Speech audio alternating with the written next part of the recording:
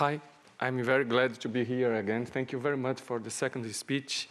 And I'd like first to cheer the qualified audience in the person of Gebran Neto. He, of course, is my colleague, but he is doing a very important work in Brazil. So congratulations for you and for everybody. It's very interesting to talk after Marcus Asner, and because he was talking about FIFA, soccer, football, according to the FIFA term. So I talk about football, not soccer. And he said something about private corruption. So I will give my speech according to my, of course, personal perspective and also my judicial experience. First, I don't consider corruption inside the football a private corruption. My book, I wrote a book about this, and I finished the book saying that when you touch a cultural value like football, Brazil is considered a football country, although the 7-1 Germany game, trauma game we had in Brazil. But for us, it's very important football as a cultural value. So we celebrate our nationalism in football games, after football games. So we are proud of football. So my conclusion of my book was, first, football is a Brazilian cultural value. So because of that, you don't need to treat the case involving football scandals, corruption scandals, like a private case without interest of public prosecution.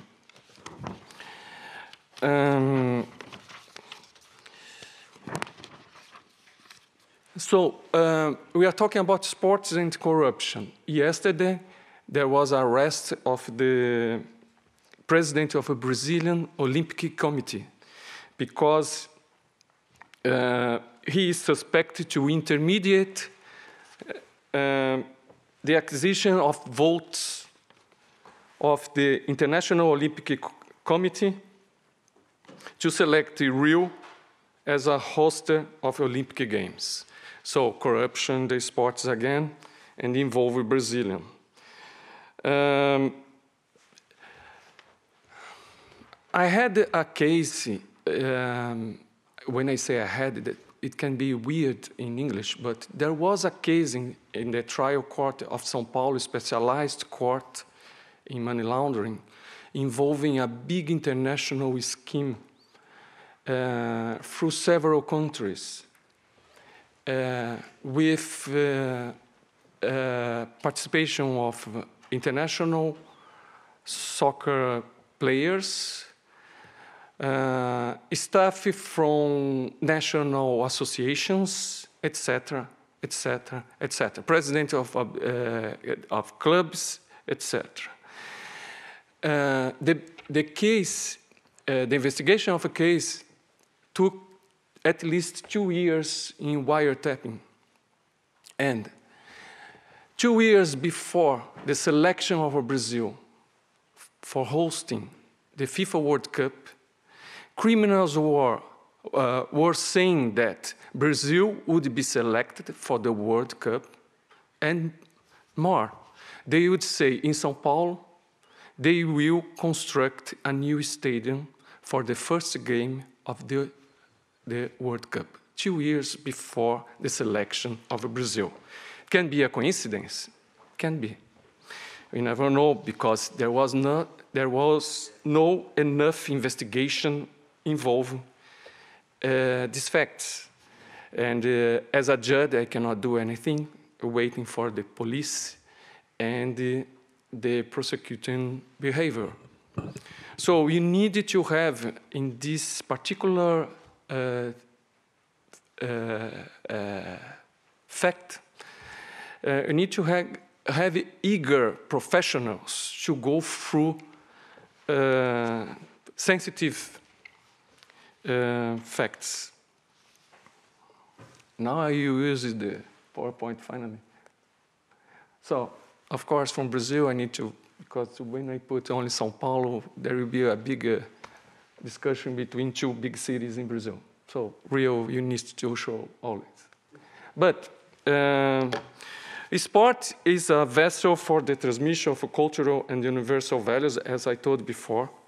And the large sums of money characterize today sports, football especially. Historically, lack of transparency is also a characteristic of the sports, of football. Many times justified in the name of ensuring functioning and organization. Those are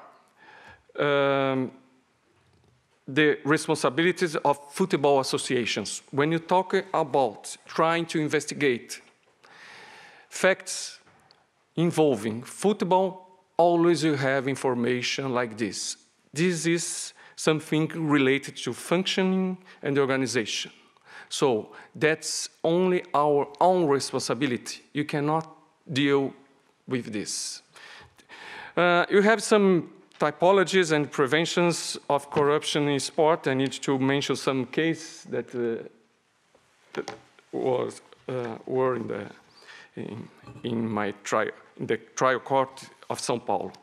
The first old case was two Colombian citizens were arrested in Brazil, each of them carrying $7,000 and approximately $7,000 too. One of the arrested person argued that he was the lawyer of a goalkeeper of Santos Football Club, the same club of Pelé, and the money seized from them, around $14,000, was the lawyer's fee for a negotiation of that football player. But there was no registration about this negotiation involving the football player. They were charged with attempt of committing a financial crime, flight of capital. Once the settlement conditions were filled, the culpability was extinguished and the proceeding ended. You could not go forward after this. The second case, that's the international big money laundering case, involves several countries. That what is very interesting about Marcus Esner, when the FIFA case came into the West, many people, I mean, when I say people, investigators, were like this, forgot something good in this area. So because the same case that was investigated in Brazil was investigated in Switzerland, in France, Russia, and Brazil. Brazil had this case in the indictment of people, but the other countries were just investigating. There was no a big corporation among the countries. Each country investigates part of the facts, but not the whole fact itself. So this case involved also called Russian mafia, and it was confessedly said by the defendants that they were doing money laundering through several clubs around the world, especially the big fishes in Brazil, like Corinthians. Corinthians is the biggest popular club in São Paulo, the second popular club in Brazil after Flamengo. Also target of this group of people, because they are saying after Corinthians you are going to Flamengo to money laundering money too. And there was a shame that the case took so long. In the end, the conclusion was that there was no enough evidence to convicted the defendant, but for the indictment there was big evidence. And you know what? 2 years of wiretapping, you need to hear 2 years of wiretapping. I heard. And when another professional say there is no evidence, I didn't understand. But okay. The third case, the car wash, we talked about car wash. Car wash was interesting because revealed plea bargainings, revealed agreements among contractors to share works of stadiums for the 2014 World Cup in Brazil. Maracanã Stadium was rebuilt for the second time. And it cost 1.2 billion reais, $4 million. In Brasilia, the capital of Brazil, they constructed a stadium with capacity of 68,000 people, but there are no clubs in Brasilia. There is nothing in Brasilia related to soccer, football.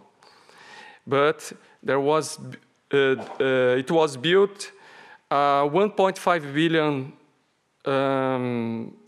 stadium, reais, but in dollars is $468 million. Overpriced in 1 billion reais. 1 billion reais. Can you imagine this $312 million overpriced in corruption? It was confessed already. And you have the same process in Amazonas, the state of Amazon in Manaus. Manaus, there is no single football club, and it was built a big stadium there. In other states, also in Belo Horizonte was confessed too. I needed to mention another case that I didn't mention here. I remember after. There was also a big investment, millions of dollars, from a church, Asian church, in a club in the countryside of São Paulo.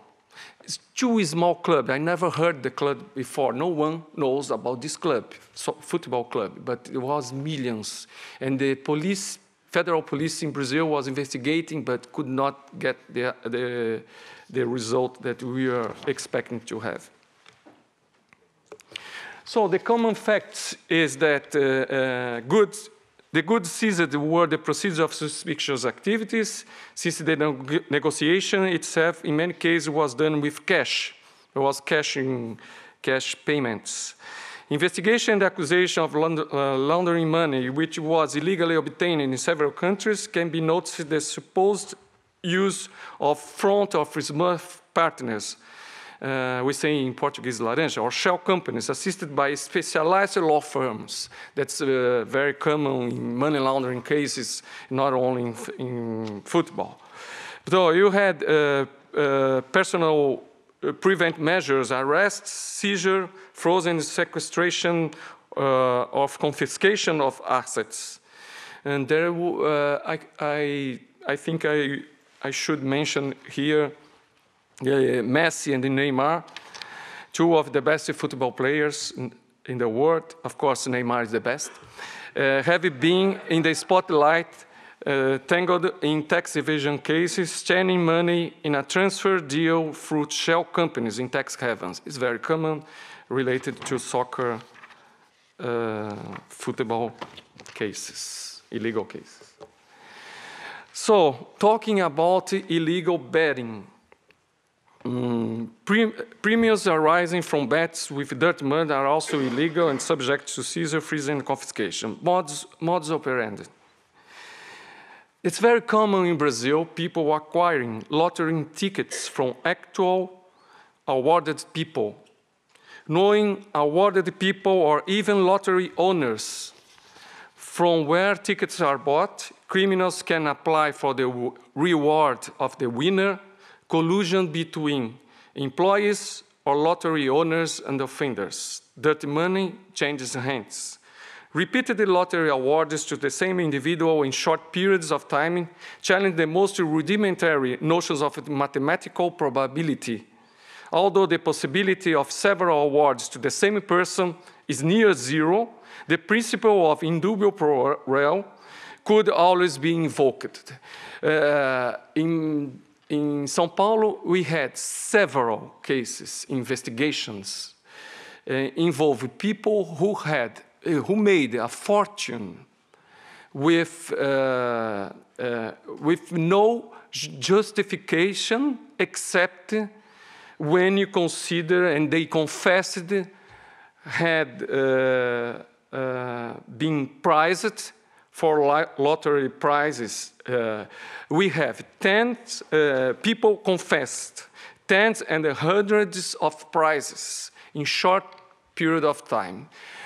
In the past, you had a politician very famous in Brazil who justified his fortune and say, I was awarded in lottery prizes, so that's why I have this fortune. And he has all these papers, all the documents showing this. And I heard some defendants say in front of me, yes, I had one case that the defendant said that he was lucky because he had more than 100 prizes from lottery. That's why he had a huge property, wealth property. And, he could documented this. And yesterday, I don't know if everybody was here, were here. I told about ENCLA. ENCLA is the national strategy against corruption and the money laundering in Brazil. What does it mean? Annually, there is a big meeting defining goals or actions for the next year. And the small groups join during the year and discuss the better action, whether changing the law, improve the law, or just some bylaws must be issued by the bodies, certain bodies. So one of the suggestions of the ENCLA was to change the law and require from the bidders the identification number when they go through lottery houses. But it was not accepted in Brazil. So 60% of sports betting websites in the world are for football. The Financial Action Task Force reports that money launderers use football in the following typologies. You highlighted here bets, because I'm talking now about bets. 15,000 sport betting websites in the world, 85% is considered illegal. These websites generate more money than sport itself, 10 to 100 times. Illicit deals can take place not only about the outcome of a game, but also the number of points or goals, the amount of corners or yellow or red cards, etc. It's possible to buy off players, clubs, and referees to fix games. On the 27,000 football games played each year under the rules of the Union of European Football Association, 7% are suspected of manipulation. Players themselves who have time and money in excess also engage on internet betting, and as a result have been targeted for their bets and debts. So, illegal betting proposals, some ideas, a way to control such gambling websites and the flow of money involved. What is not easy. Also, sporting fraud as a crime, specific crime, sensitizing or convincing players, making them able to resist any pressures and report to authorities. As online gambling is a global phenomenon, an effective international regulator should be formed to monitor the management, accountability, efficiency, and sector proportionality proportionality of the stakeholders involved in order to sustain market confidence in trading by promoting public understanding in addition to maintaining an appropriate degree of protection for consumers. The Internet provides individuals worldwide with the ability to communicate and exchange information across national boundaries and continents. So this is enough for this. Prevent money laundering in the football industry. The FATF, when you see the recommendation 22nd for this designated non-financial businesses and professions, they, FATF doesn't mention any word about sport or football. Only considers casinos, real estate agents, dealers in precious metals and stones, lawyers, notaries, trust company service providers. A suggestion of ENCLA, again, ENCLA, made it possible to change our law, Brazilian Money Laundering Act. And we could add obligers, I don't know what to say in English, obligers, add obligers to report suspicious activity reports. So what you have in Brazil, natural or legal persons acting in the promotion, mediation, trade, deal of transfer athletic rights must report the suspicious activity reports. What is astonishing in Brazil that since the law, we had just 2 suspicious activity reports, although just during this year, from January to April 2017, we had 614 international transfers from Brazil to abroad. When you go through Brazilian Federation, Confederação Brasileira de Futebol, Brazilian Federation Football Confederation, sorry, then you can see, they say they are very transparent. They see that the amount of transfer was about more than 300 million reais. But when you see investigations from journalists, you have an article in Brazil talking about international transfer.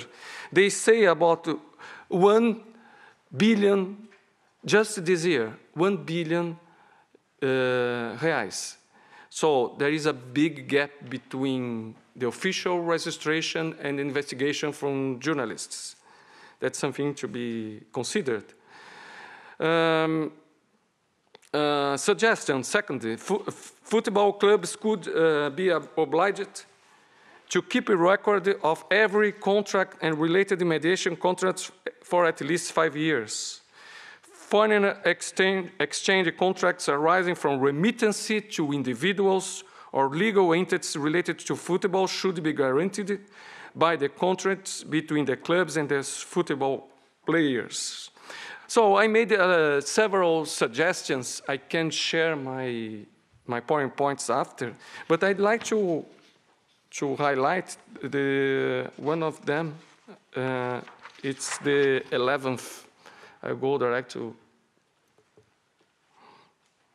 Oh no, it's 10 here. How to come back? The red? Okay, perfect. No, it's different. Okay. So, FIFA regulated what FIFA calls intermediaries. Before it was transfer agents.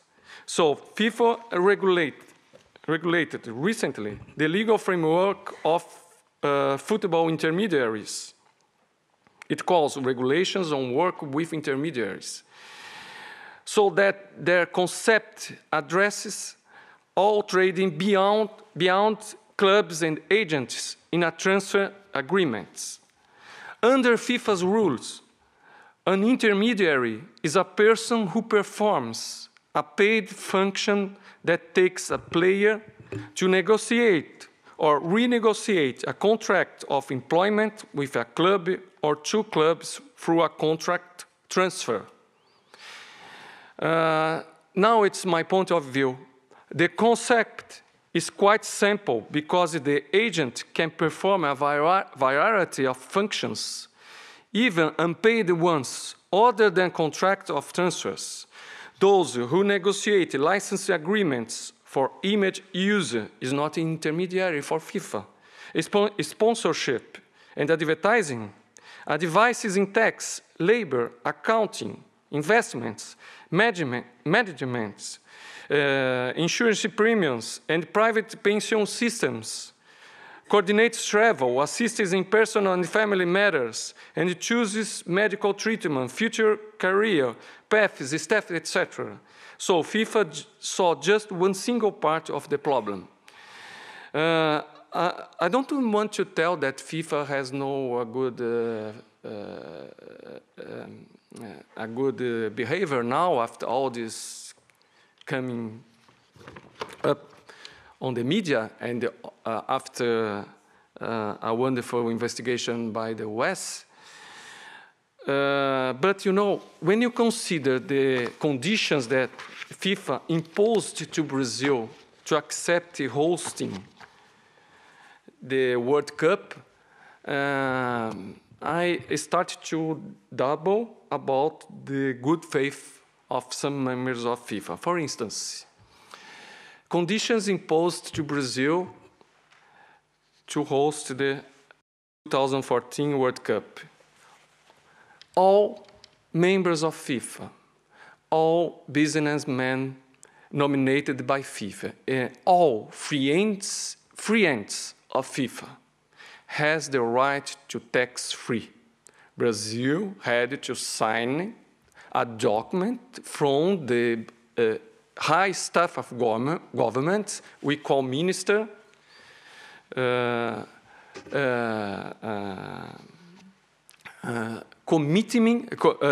being committed to this. Also, all free ends of FIFA had the right for visa in any condition. In any condition. No civil liability or criminal liability for any FIFA member or any FIFA free end member. Any FIFA nominated free end member. And Brazil signed a document. And what was most surprising for me is that under FIFA conditions, it was prohibited in Brazil arrest from the judiciary branch because FIFA imposed an administrative tribunal created according to FIFA's rules. And Brazil signed this, saying, I accept it, although it's clearly unconstitutional.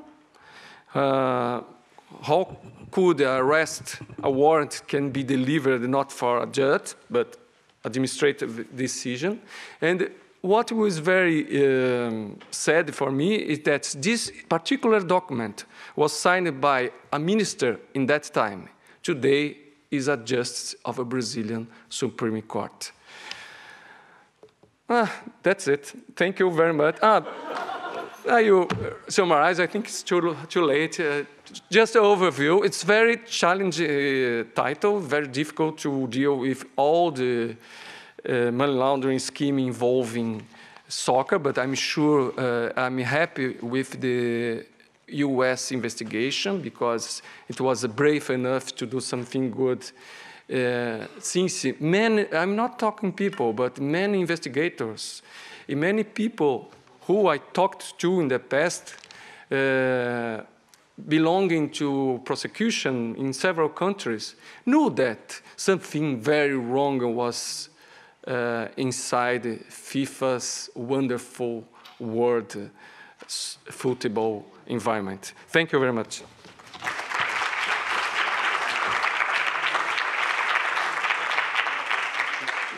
So thanks a lot.